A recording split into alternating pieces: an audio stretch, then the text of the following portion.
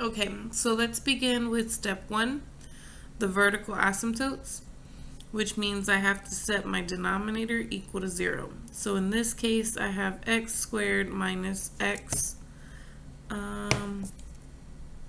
minus 6 equal to 0. And just to save myself paper, because I have already done this problem, right? It's the same exact function. We have already done the quadratic formula, and we got that x equals 3 and x equaled negative 2. So I'm going to draw all those vertical asymptotes. Oh, it should be positive 3 and negative 2.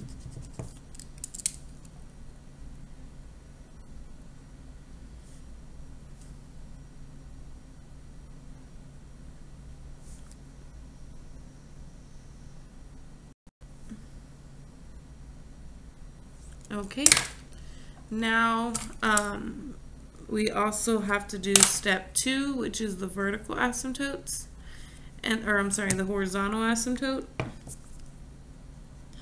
And here, because the degree of the numerator is 1 and the degree of the denominator is 2, we have the case where the numerator is smaller than the denominator, which means it's automatically going to be at y equals 0. Which is the x-axis. So let's plot that there. Little dotted line. Okay.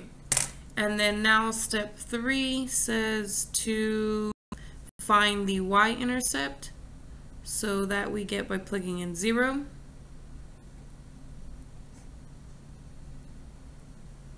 So I get negative 2 over negative 6, which is 1/3. So we get y-intercept of 0 and 1/3. Then step 4 says to find the x-intercepts, and that we set the x-intercepts we get by taking the numerator equal to 0. So in this case, x minus 2 equal to 0, which gives me x equals to 2. So my x-intercept is going to be 2, 0. Then number 5 says to determine whether the graph will intersect the asymptote. So basically you take your whole function and you equal it to 0 because your horizontal asymptote is at 0. So whatever your horizontal asymptote is, that's what you're going to set step 5, your whole function equal to.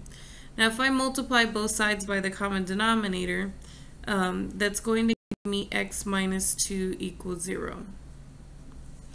So, because if I take x squared minus x minus 6 on this side, they'll cancel, and then 0 times anything is just going to still be 0.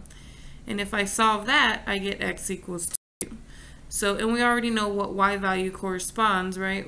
When you plug in 2 into the function, you're going to get 0. So I'm going to cross it at that x-intercept. It just happens to be the same point. It's just coincidence.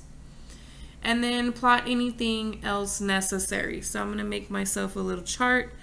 I just don't know what I'm going to need to put in the chart just yet. And then number 7 would be to plot everything all together. So let me plot the dots that we have. So I already have 1 and 2 graphed. Let me do 0 and 1/3 would be like right here. And then number 4 is 2 and 0, so here. And then that's what I've got. Now I know because I can't cross this is gonna have to go downward towards that asymptote. I don't have a choice. Actually no, it could be going upward. I have no idea what it's doing actually. I'm assuming it goes downward, but you're not supposed to do that. You have to figure it out. So if I need to figure out whether this should be going up or down, I'm going to actually have to plug in the value 2.5 because that's in between 2 and 3. Now I do know that these are going to connect, and I know I can't go back down because otherwise I'd have another x-intercept. So this one has no choice but to go upward. And that one I can say. I just don't know if this is going to bounce and then come back up. Actually, it shouldn't, right? Because in the numerator, it didn't have a square. So it should be going through it, and it should be going downward. We'll verify when we plug in 2. If we get a negative value, then yes, it was going downward. But then I don't have anything over here and over here. I'm going to pick 2 points on this side, like 4 and 5, and then I'm going to pick 2 points on that side, like -3 and -4. And always pick 2 so you know whether it's going upward or downward. Okay? So let's see, what do I get when I plug in 2.5? Now this is kind of cool. The calculator does do this like really cool thing. So I'm going to use this button here for x minus 2 over x squared, oops, I have to start all over, x minus 2 over, oh my goodness, my fingers, x minus 2 over x squared minus x minus 6. Now the first value I'm going to ignore because I have no idea what I have as x. So it says 1/3. Obviously x was equal to 0 because that gave me 1/3. But what I am going to do is I'm going to program x to be 2.5. So I'm going to say x store, and store is right underneath the x button. So x store 2.5 and hit enter. Oh, I have to do it the other way around. So I'm going to say 2.5 store is x. Then I'm going to hit my up arrow until I get to that function again, and I'm going to copy it. And then if I hit enter again, what it's going to do is it's going to plug in 2.5. And it gives me -2/9. So I was right in assuming that this was going to go downward because it did have to cross through the x-intercept because the numerator did not have a 2 to make it bounce off. Okay? Then for 4, let's say 4 stores x. And then let's highlight our function again, copy it, hit enter to plug it in. I get 1/3. 5 stores x. Let me go copy, enter. 3/14, -3 stores x. I get -5/6, and -4 stores x. I get -3/7. So we need to figure out, I need the decimals of these numbers. So this, just because my brain does not work in fractions, this one I know is 0.333.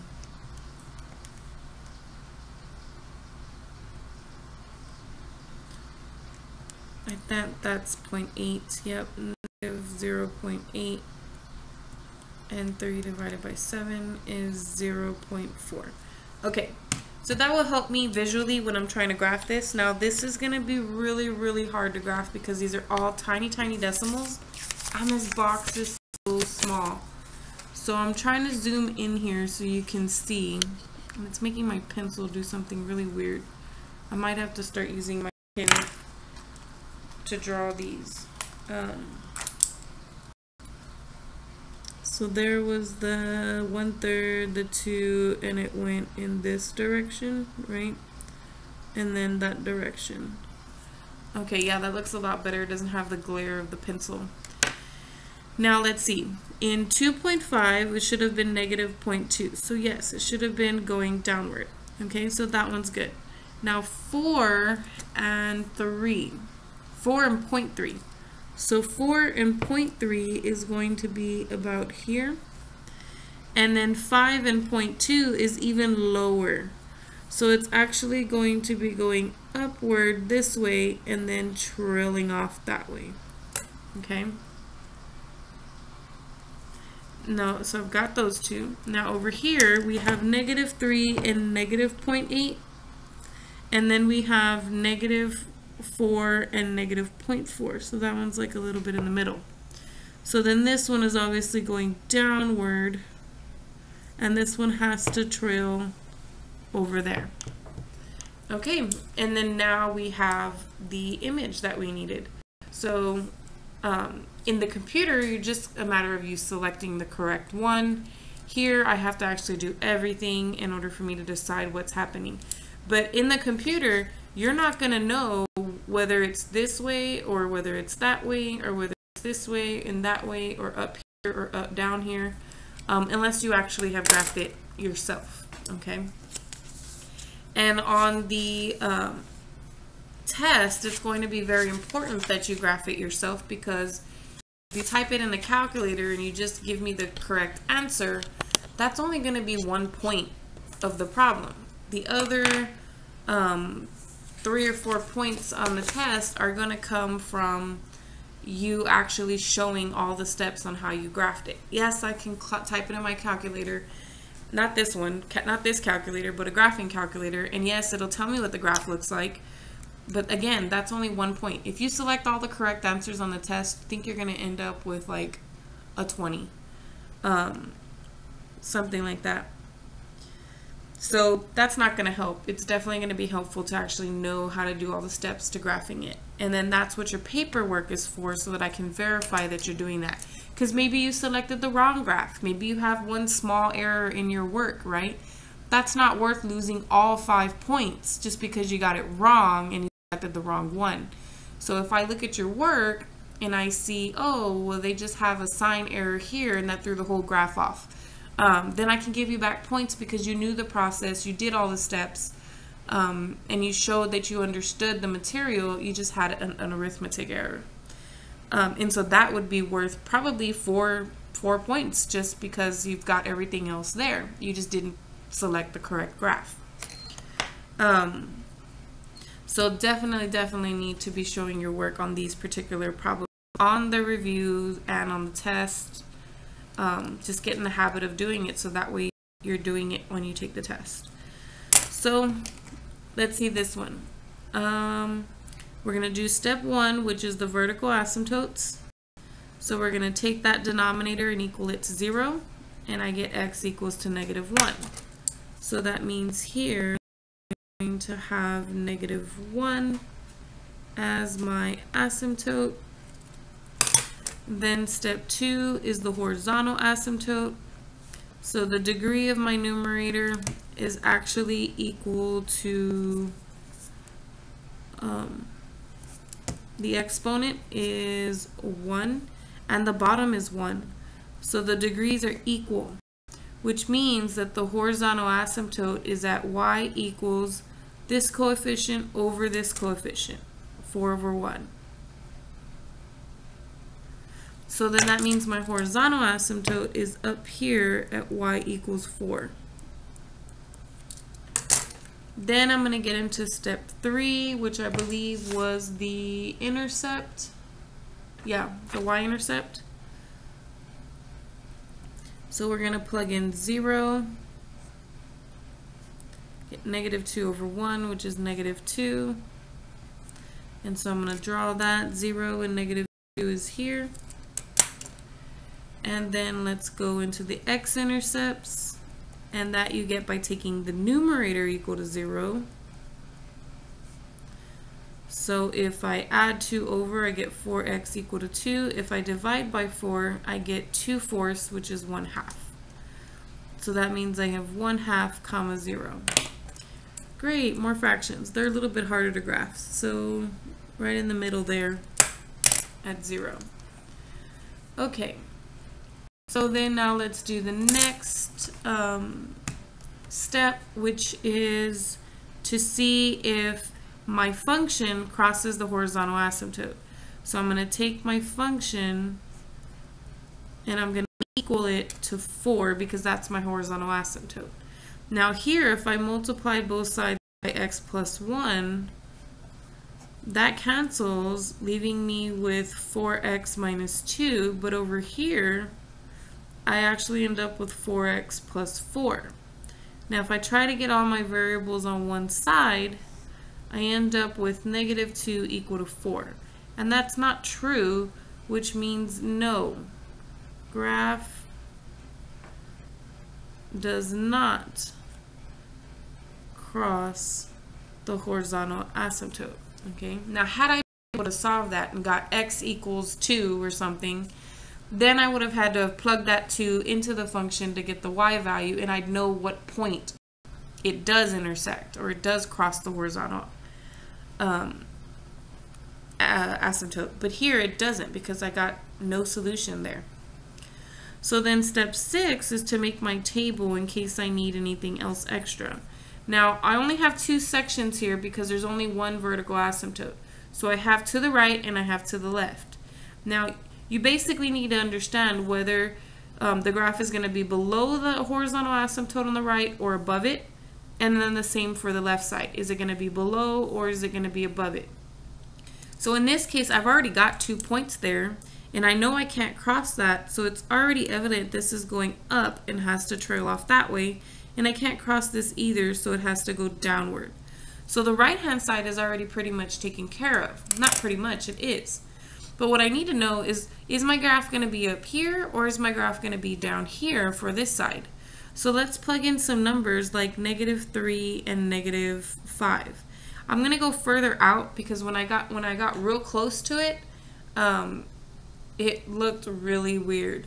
And actually, I already know that it's going to be up here. Why do I know that it's going to be up there? Because when I found my x-intercepts, there was only one x-intercept and it's there. There were no x-intercepts over here. So I couldn't possibly have the graph going this way because then I'd have to cross the x-axis, creating another x-intercept that supposedly doesn't exist, right? Otherwise, it would have come out, it would have surfaced itself in step 4, okay?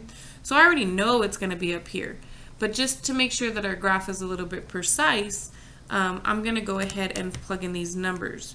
So I'm going to program my calculator for x minus 2 over x plus 1, ignore the first value, -3, store x, and then plug it in. I get 7, and then -5 store x. I get 11 over 2, which is 5.5. So that definitely helps. -3 and 7 is here, and then -5 and 5.5 is going to be there. And so then obviously you can tell it's going upward here and then downward that way. Okay, now I'm a horrible drawer, so I didn't even go through my points, but you get the idea. Okay, so the graph should look something like this, and then in my math lab you just basically select that graph. Okay, so now we get into one that tells me apparently it should intersect the horizontal asymptote, but I don't know. Let's go see what we get when we do all the steps. So step 1 is the vertical asymptote, which means I'm going to take my denominator and I'm going to equal it to 0. Now this one I can factor. I'm going to factor it really quickly. If you have to go through the AC method to factor it, do that. If you have to go through the quadratic formula to find these solutions, do that. But I know that this is x plus 3 times x plus 3, which means I get x plus 3 squared. So in order for me to solve this, I would have to take the square root of both sides. And there's no such thing as plus or minus 0. It's just 0. So when I minus 3 on both sides, I'm going to end up with x equal to -3. So I only have one vertical asymptote at -3.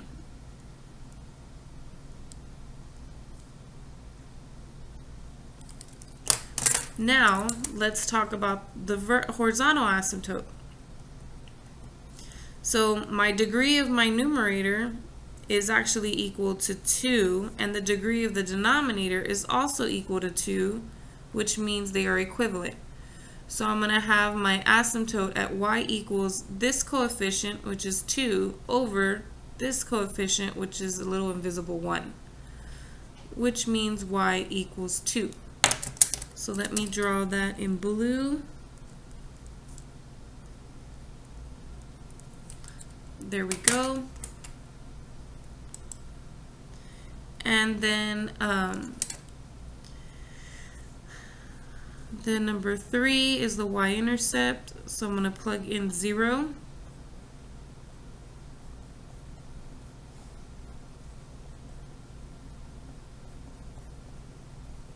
So I get -4 over 9, which is -0.44 repeating.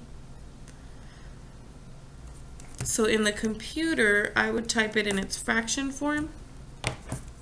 We plugged 0 for x and we got -4/9 for y. But on the paper, you kind of have an idea of where it is. So 0, -0.4 is about right here. Oh, that's my y-intercept, not my x-intercept. So 0.4 is going to be down here. Then to find your x-intercepts, you're going to set your numerator equal to 0.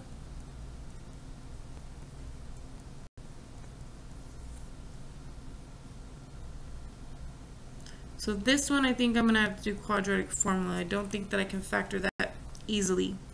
So -3 plus or minus 3 squared minus 4 times a times c all over 2 times a.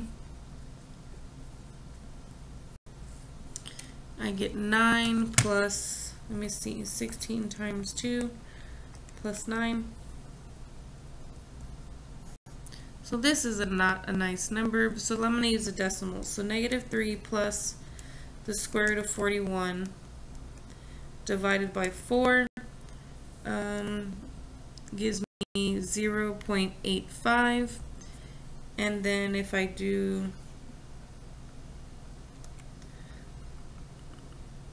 the minus,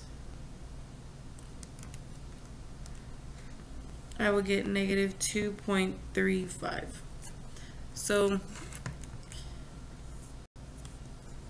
I don't think they're going to ask you for this bit of information, but if they do, they'll tell you which decimal place to round it to, or they'll want the exact. They'll want you to write -3 plus square root of 41 over 4, and then -3 minus square root of 41 over 4. But regardless, I know where these are, so positive 0.85 is going to be close to the 1, and then -2.35 is going to be over here on this side.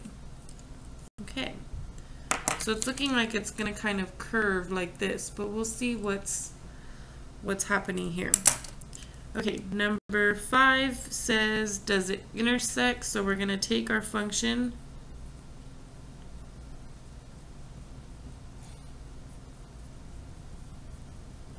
and we're going to equal it to our horizontal asymptote, which was 2. And so in this case, if I multiply both sides by this common denominator, it's going to cancel here. And then what I'm going to end up with is 2 times x squared plus 6x plus 9 on the right-hand side. Now if I distribute that,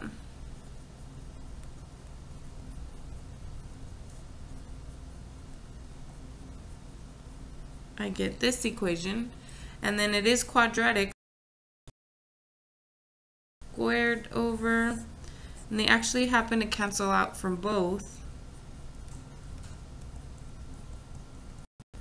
So then I'm going to minus 3x on both sides.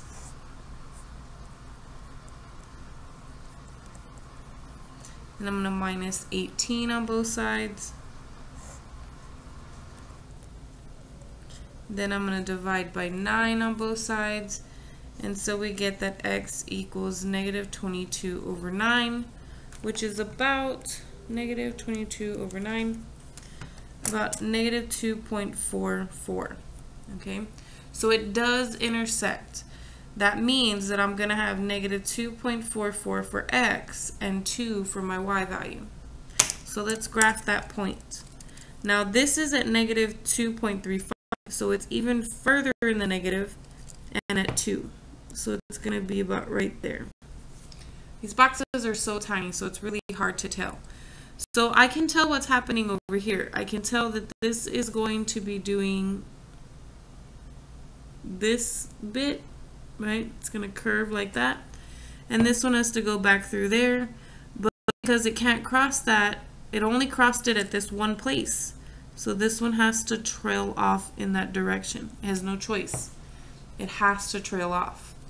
And for part 6, I do have to create a table because I have all this information for what's happening to the right of the vertical asymptote, but I don't have any information as to what's happening to the left. So I'm going to plug in -5 and -7 to see what's happening. Is the graph going to be up here, or is the graph going to be down here? So let me plug in my function here. 2x squared plus 3x minus 4, x squared plus 6x plus 9. Ignore the first value. I'm going to plug in -5,